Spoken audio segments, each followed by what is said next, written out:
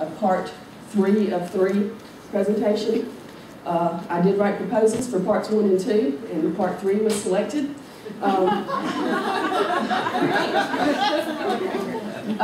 And so I am not going to presume that everybody here is, has traveled my journey and is proficient at parts 1 and 2.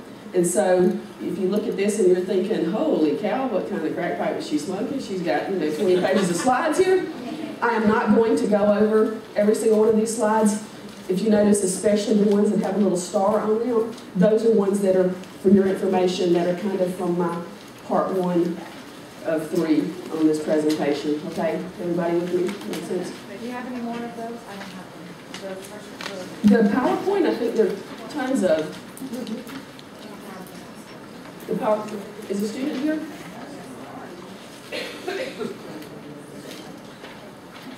Anybody see the stacking? The student was going to get me some hot tea.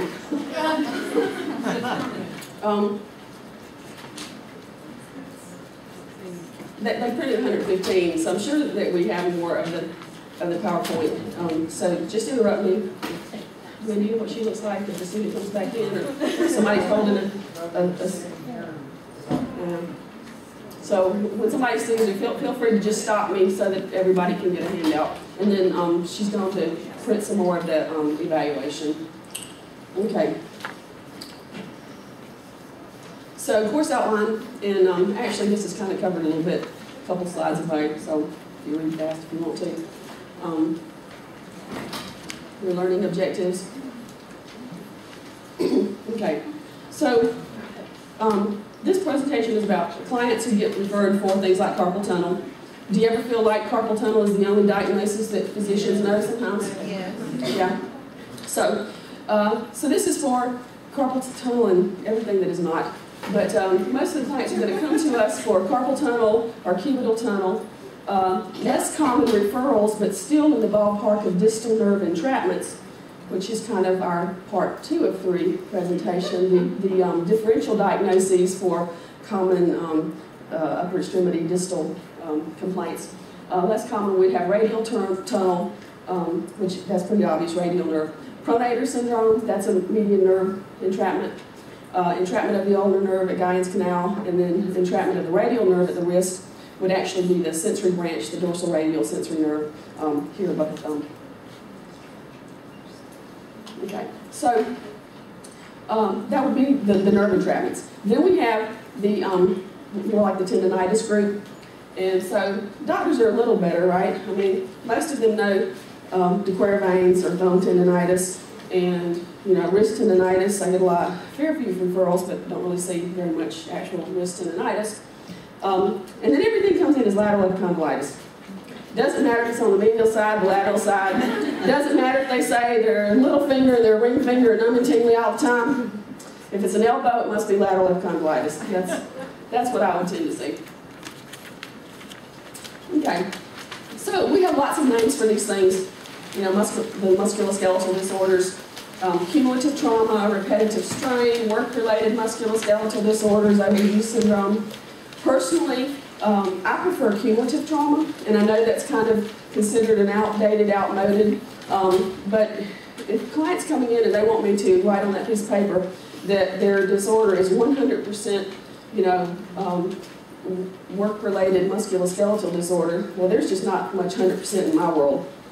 I think of these things as cumulative over the many activities that we do, and cumulative over our lifetime, the multiple traumas that we've had.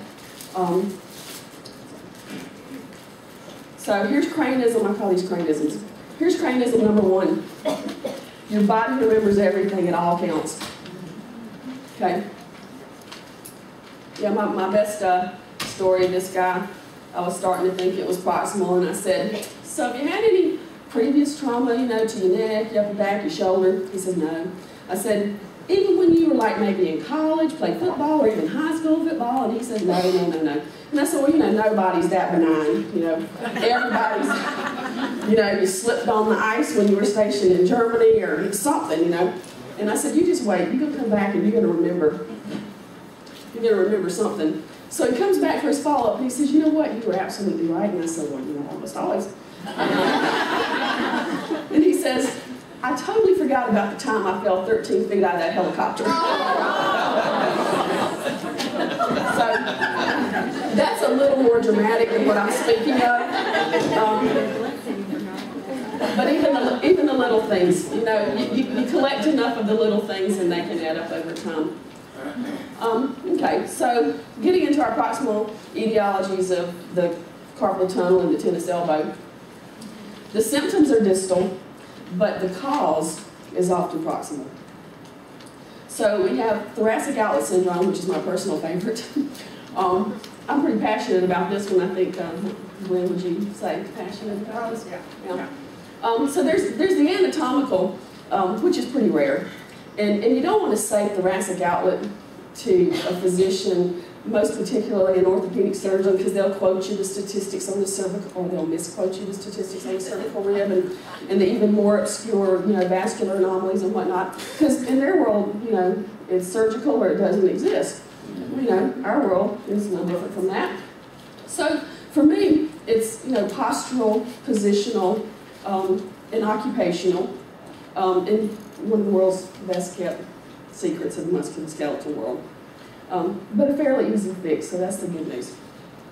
Your myofascial trigger points, and this would be for my population again, you know, overwhelmingly desk workers, which interestingly enough, I was a desk worker at the time, and so, you know, the more the patient said, well, you know, it's kind of hard to explain, but do you know what it feels like, and blah, blah, blah, blah, and I said, you know, I do know what that feels like. So the more I could say that, you know, yes, I absolutely know that pain you're describing, the smarter I got and the more motivated I got to fix these things. But mostly the you know, the neck, the upper back, and especially, you know, bing, bing, bing, the levator. Then you have the third group would be your cervical radiculopathies, and then we're just going to just talk briefly about shoulder impingement as to kind of where I see that, you know, fitting. Okay, so enthusiasm for onto thoracic outlet. Okay, so your thoracic outlet patients will usually present as one of your distal nerve entrapments, or basically they will present as carpal tunnel. You know, that's going to be your provisional diagnosis from your primary care provider. Did the handouts come in? Yeah, apparently, so there's no more of the PowerPoint, but you will go get us some more of the PowerPoint? Do you know, I think I have this original copy up here. I have an extra one.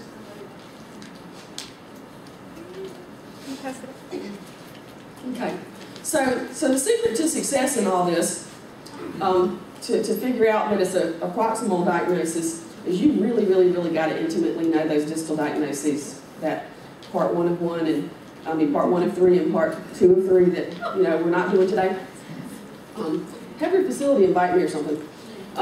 So you got to really figure out for yourself what is and what is not, you know, carpal tunnel, cubital tunnel, and then you got to kind of do the same thing all over again for the provisional, the differential diagnoses, you know, the radial sensory nerve, pronator syndrome, all those things.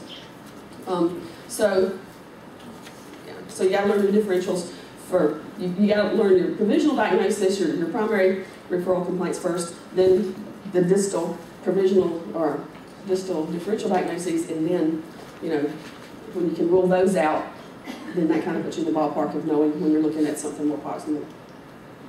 Or, when in doubt, just assume that it's proximal and throw some of those things in the treatment plan, so we'll cover that. So my journey, I arrived at Scott Air Force Base from Wilford Hall in June of 2002. And to that point in time, if you would have asked anybody in the Air Force in the OT world that knew me, they would say, oh yeah, Crane, she's a pediatric expert. And in fact, probably they would still say that. They'd be really surprised to see me standing here today. So I arrived at Scott Air Force Base as a pediatric expert to do hand and upper extremity, like exclusively. And so the flight commander, who was a physical therapist, she said, well, Major Crane, I mean, do you really think you can handle this caseload?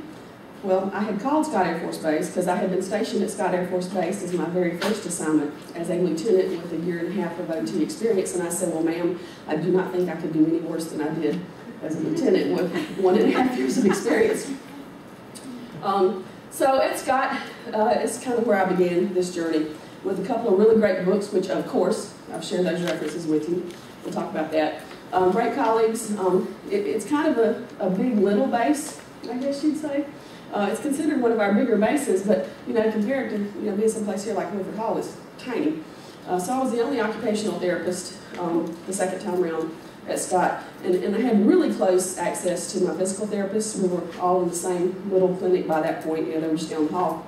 I had good access to the orthopedic surgeons and the orthopedic PA, the neurologist. They all had an open door, open email policy, and so I just pestered them away to educate myself. So, a few hundred patients later, and, and part of this journey, meticulous recording of the history and the symptoms that they told me, and the symptoms that they told me on the exam, and then what they told me on follow-up in terms of, how compliant they've been with their home program, and then what kind of results, and, which things in their home program were a little easier to be compliant with, and all that stuff. And so I call it the wash, rinse, and repeat method of diagnosing and treating patients. Let's see what year. I went back to Wilford Hall in 2005. So 2005, as soon as I got to Wilford Hall, the same physical therapist, Colonel, was still there, and she sent all 3 of us OTs to the joint session. Every 5 years they have the American Society of Hand Therapists and the American Society of Hand Surgeons meet together, and so you have some sessions that are joint and some sessions that are breakout, and so that was marvelous. And so 2 things that happened there that were like almost life-changing. I won't be quite that dramatic, but pretty big deal. One of the things, one of the guys, and this was one of the surgeons whose name's on the big, Hunter Rehab of the Hand, the big 2-volume Bible. I forget which one, but anyway, I could pick him out in a lineup. But he said, question the irrefutable. And for me, in the OT world, questioning the irrefutable is questioning the Indiana protocols.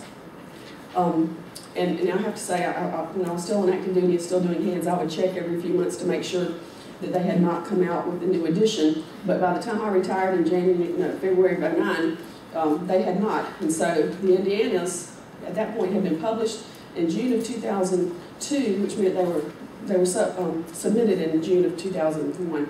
The other thing, though, not only were they old, they're not referenced. You go through that whole darn thing, and they're just a handful of references to any kind of research. It's just because we're the Indiana protocol people, and we say so, and everybody else. The other really great thing that happened at that conference is something called the Journals of Retraction.